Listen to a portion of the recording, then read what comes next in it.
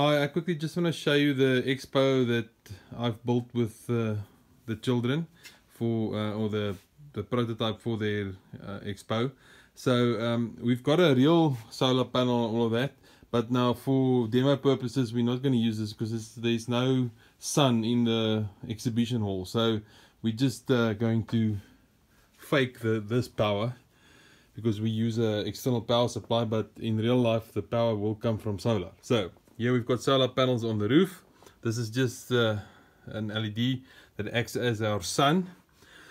So we'll have the sun shining that generates power to lift the weight in our tower, and then once it's at the top it will come down and make power. Alright, so I'm just going to quickly switch it on, and then you'll see the simulation. And alright, so there's our sun, the sun switched on. There I'm controlling the speed of the motor, so now we're lifting the weight's going up, and once it hits the top it will then stop and then move down. So there we've got some power being generated in the house. As you can see, some light. I'm still going to clean up all the wires and all of that and do a proper job, and we're going to paint everything. It's just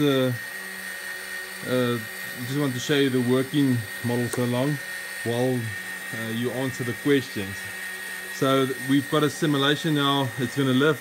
So we're producing power with a solar panel, producing power for the house, and with extra power lifting the weight.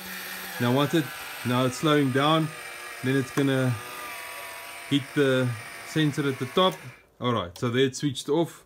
It's now night time, and we still have light in the house until the weight moves to the bottom.